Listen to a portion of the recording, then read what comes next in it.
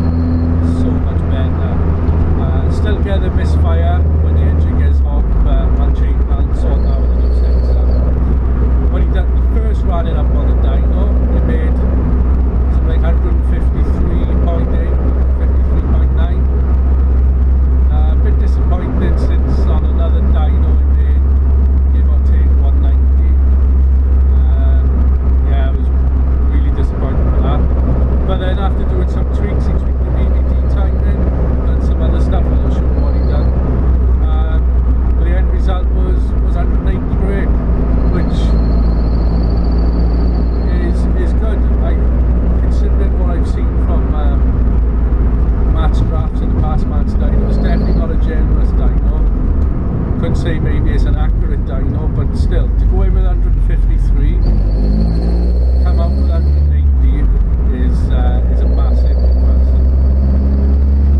I'll take that. So at the end of the day, you've got to look at the game, not just the number. So yeah, definitely I'm over it.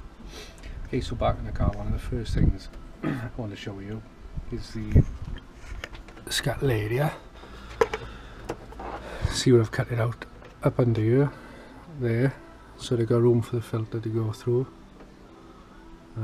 As you probably can tell, the wiper mechanism here is quite close. I'm just going to switch it on now and I'll show you how close it is, but it does just miss.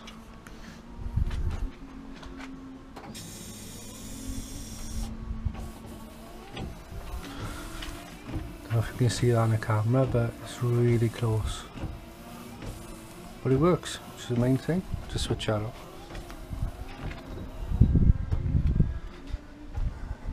The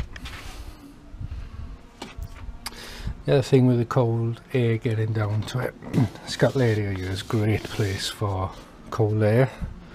When you're moving, it becomes a source of high pressure, so the air is blowing straight down. We got all the vents here. You see where I'm at? It's coming straight down. Originally I had a concern about water.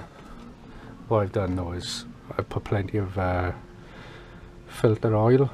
So I've done a test and the water doesn't really get through the filter, so anything that does come down then just it just sort of runs off the filter. So that's that bit. The other thing as well, with the filter being so big, you've got your filler from the brake reservoir. There's normally a hard pipe that runs straight across here, but that was just getting in the way and pressing too much on the filter, so I've changed it. It's very difficult to see, but I've used some rubber hose mounted on the back and joined on there, so I'll solve that problem. The other thing I've done differently since the last video is the silicone hoses. I did try using the standard ones, but they were awful, to be honest with you. I just couldn't get them to seal. I was having air leaks, so I then invested in these silicone ones. One Jubilee clip at the top, and then I used 2 down the bottom, and I also stuck some gasket sealer in as well, you can see, to make sure that was sealed up to try and stop any air leaks, and that's working great, that is now. I want to walk to you. Sister, I want to walk to you. You? Okay. Can you put my drink on the floor? Yeah, okay. Dad, this is a fast fellow. Right, the other thing is, if like me you're running this engine, throttle bodies and the ECU in a standard car, I'm talking to the camera, but say hello. Hello. That's sweet.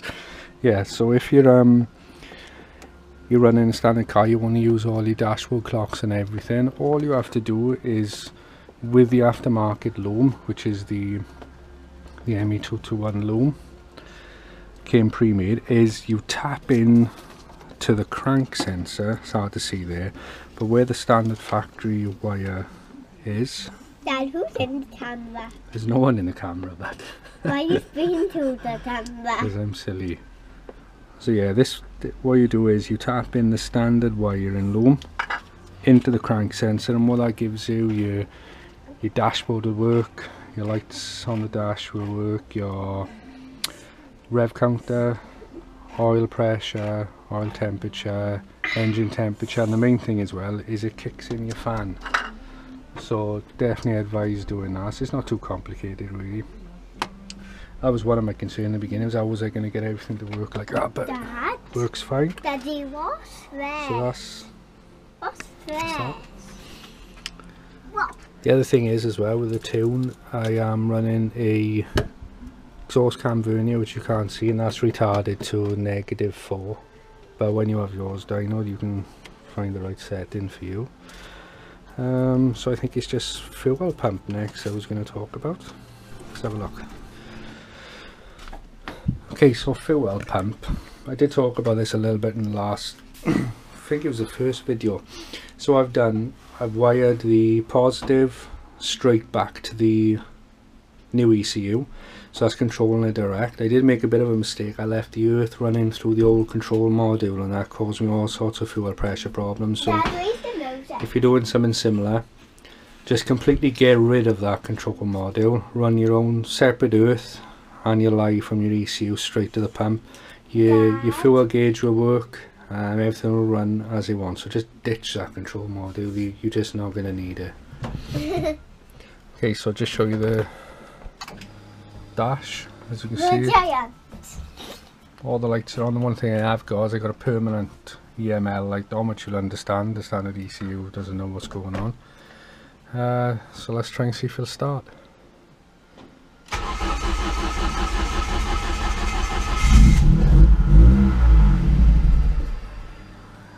Almost.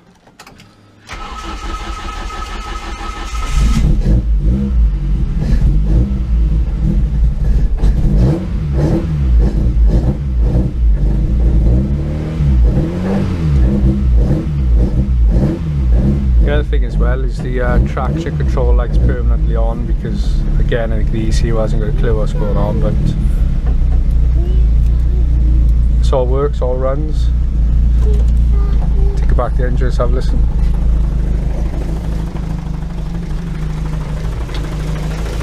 That banging noise is it's because I've got a solid flywheel, so the gearbox clunks around a little bit because I'm not even running a sprung clutch when the idle's low.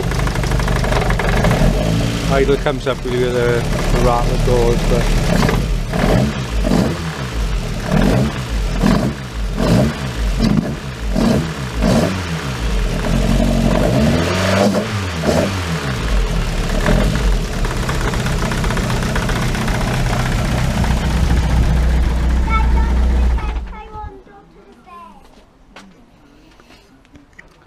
so that's it. End of part 3. Thank you very much for watching.